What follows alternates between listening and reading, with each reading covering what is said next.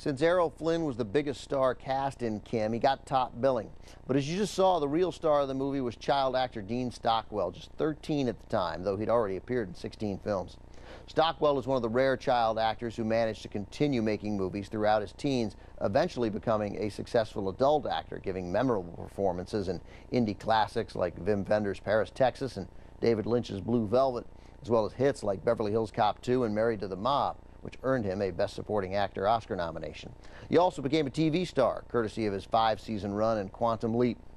Up next, an alien from outer space tries to convince humankind to change its self-destructive ways in a landmark science fiction film from 1951.